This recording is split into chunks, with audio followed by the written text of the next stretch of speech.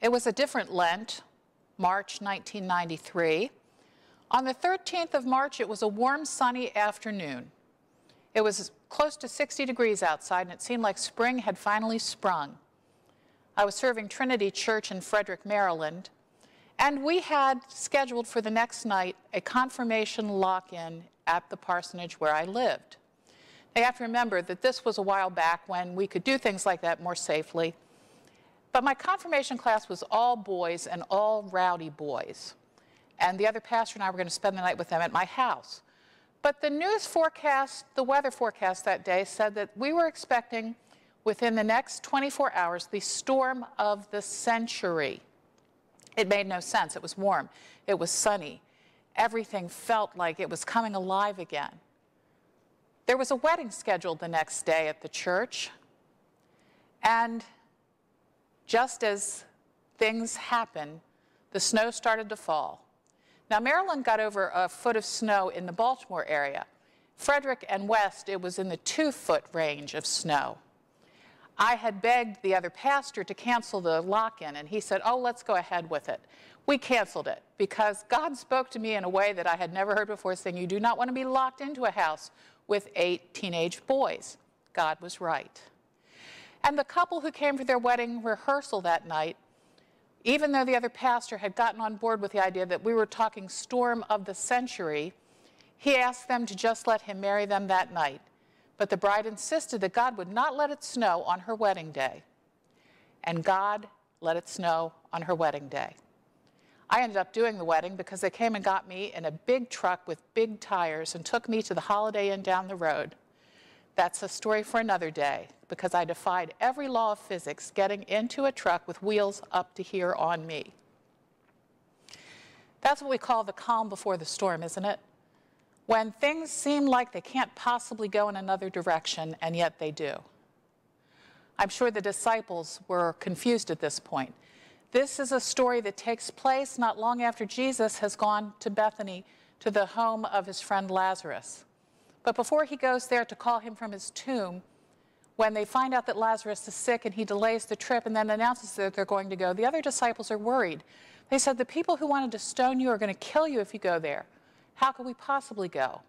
And Thomas, who is always called Doubting Thomas, is the one who stands up boldly and says, then let us go and die with him.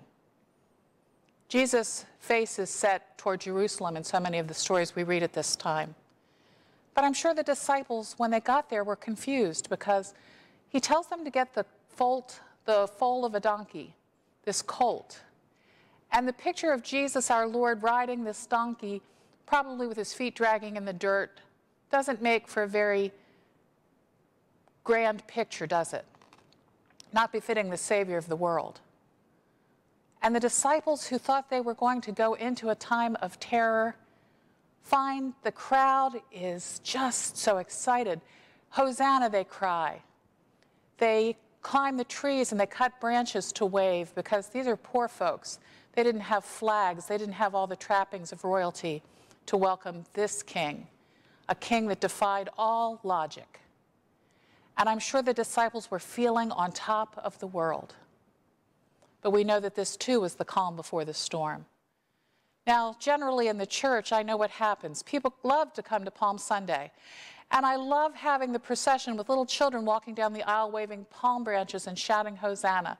Usually I have some little guy in a bathrobe and a fake beard being Jesus, as everyone welcomes him into Jerusalem and into their lives and proclaims him as their king. We love that celebration. We love to shout Hosanna, but we love to go directly to shouting Hallelujah, unfortunately missing what comes in between. The great hymn from the Philippian church tells us that Jesus, who was equal with God, did not count equality with God as something to be grasped, but emptied himself, and he took the form of a servant and submitted to death, even death on a cross. Crosses are on every church just about that we see. Crosses like the one around my neck are in our homes and hanging on our walls. We can't lose sight of the fact that in first century Jerusalem, it was a word that decent people would not even bring themselves to speak because the cross was capital punishment for the worst offenders. But there is that in-between, isn't there? And we live in between right now ourselves. We live between the time of Christ's resurrection and the time of his second coming. And right now we're living in a time of great uncertainty because of the COVID-19 virus. I was reading online the other day and I posted an article on the church's Facebook page about grief, the grief that we're all experiencing, and this very real part of grief that's called anticipatory grief, which means we don't know what is coming. We just know that it's going to be bad. When we look at the projections of the number of people who might be dead within a month, we're terrified. And staying at home has become something that people are clinging to now. People are afraid even to go out and get their mail from the mailbox without putting on a mask. So how do we survive in these very difficult times? How do we continue to thrive, and how do we continue to proclaim our faith when we can't even gather together in our building, which is for pastors such a difficult reality to face? For me, it comes both from the past and the future. I look to those in my life who have shared their faith with me in such powerful ways, whose witness boldens my own. I think of Miss Betty, one of my all-time favorite church members. Now, not that we have favorite church members, mind you, as pastors. We love you all the same. But Miss Betty was one in a million. I remember Good Friday, after the service. We were supposed to leave in silence, but I saw her sitting in the pew and crying, just doubled over crying. And I went to her after the service thinking, because her husband was suffering with cancer and dementia, that she was worried about him. And I said to her, "Is this about Bob?" And she said, "No. I just cannot believe the depth of love that God had for me in Jesus Christ." She was weeping over God's love that sent God's Son to the cross. Then there was Delbert. Delbert, who as a child lived through the 1918 Spanish influenza epidemic, who lived through 2 world wars and other wars and the Depression. Delbert was in his 90s when I was his pastor, and his wife Miriam was one of the first diagnosed cases of Alzheimer's when it became something that people were really focusing on. He kept her at home for 19 years caring for her. And when she died, he was already about 90, 91 years old. After caring for her for all those years, he was facing surgery that was life-threatening. I went to pray with him in the hospital the night before his surgery, and what he said to me moved me. I asked him, "Are you scared?" He said, "What do I have to be scared of?" He said, "If I wake up here with my daughter and my grandson and my great-granddaughter, that's good. But if I wake up in heaven with Jesus and my Miriam, that's even better." And then, before I was ordained, when I was a seminary student, I did an internship in clinical pastoral education at St. Elizabeth's Hospital in Washington, D.C., when it was a federal psychiatric hospital. If you can imagine One Flew Over a Cuckoo's Nest being the better of the 2 options, that was St. Elizabeth's back in the 80s. I was assigned to a geriatric ward. I had no keys, so every day my supervisor would take me to the ward, open the door, and lock me in. The overwhelming stench of urine and despair is something I have never been able to shake. These are people who had been hospitalized in a mental facility for, some of them, 50 and 60 years. They didn't speak, they didn't communicate, and I was told to go in there and be a pastor. I didn't know how to be a pastor in a church in those days, much less in a psychiatric facility. But I would try my best. I would sit and I would sing, and then I would repeat the Lord's Prayer in the 23rd Psalm until one day I looked, and there was a woman who had looked up and was watching me. She was in her 80s at the time. And I sat down with her and I tried to talk to her, and she would just close her eyes.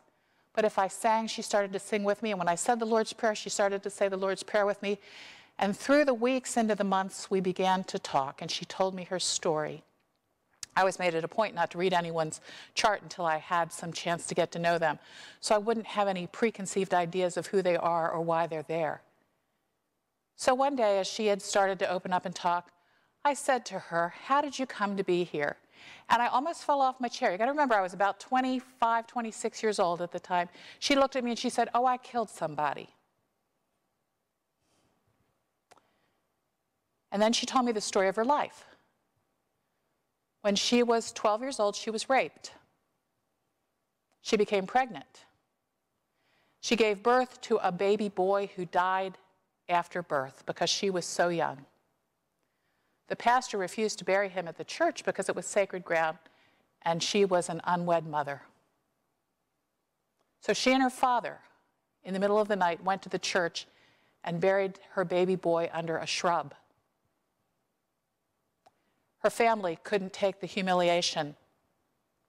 And so by the time she was a teenager, they put her out of the house, and she ended up a prostitute in Washington, D.C. She ended up drinking to the point that she was addicted to alcohol. And one morning she woke up and there was a dead man on the floor and a gun next to her. She was black. The man was white. And instead of trying her and sending her to jail or to execution, they decided the compassionate thing to do was to send her to St. Elizabeth's, where she lived for the next 65 years. I didn't know what to say. Nothing in my experience had prepared me for something like this. And I started to cry. I'm the pastor, I'm the chaplain, and I'm the one who's crying and watching her sit there and look at me. And I will never forget what she did. She reached out and she took hold of my hand and she said, "Honey, it's okay. That's why Jesus had to come and die." I've never heard a better understanding of grace from a seminary professor or a member of any of the churches I've served or any of my clergy colleagues. It's okay, honey. That's why Jesus had to come and die. Stories like this, stories of people who hold on to hope in the face of insurmountable obstacles, move me and inspire me. People who proclaim Christ risen, Christ who will come again, Christ who died on the cross for my sake, remind me of why I do what I do. They give me the courage to get up and move forward every day of my life. There's a lot of bad theology out there right now explaining why God has chosen this time to punish God's people across the planet with this plague. People are quoting scripture about moons turning to blood and oceans boiling. People are saying that the time has come that we're in the end times. We might be. But Jesus himself said, "We do not know the day or the hour. Only the Father in heaven knows." And God did not send his Son to die so that we might be punished and punished and punished over and over again. God sent his Son that we might live. And as he came, as he lived, as he taught us to love, as he died, as he was raised, he will come again. For me, that's enough. That's enough to get me through whatever crisis comes. That's enough to get me through my own personal grief. That's enough to get me through this virus. No matter what it might do to my body, it will not change the fact that we have a God who reigns. We have a God who saves. We have a God who heals and redeems and restores. But Palm Sunday was really the calm before the storm. The disciples did not know. How could they know what Jesus knew lie ahead for him? They stayed as long as they could, and then they fled into the night. And still, he loved them, and still he called them. At the end of the service today, we're going to sing one verse of a hymn that I learned in childhood. It is a little bit antiquated, and so it's been taken from the hymnal that we have now. It's in a minor key. Unlike most of the Palm Sunday hymns that are joyous, like the one we sang, filled with excitement, all the happy throng, this tells the story of what Jesus is riding to do. Ride on in majesty. Hark, all the tribes Hosanna cry. O Savior meek, pursue your road with palms and scattered garments strode. Ride on in majesty. In lowly pomp, ride on to die. O Christ, your triumph now begins, o'er captive death and conquered sin. Ride on in majesty. The winged squadrons of the sky look down with sad and wondering eyes to see the approaching sacrifice. Ride on in majesty. In lowly pomp, ride on to die. Bow your meek head to mortal pain, then take, O God, your power and reign.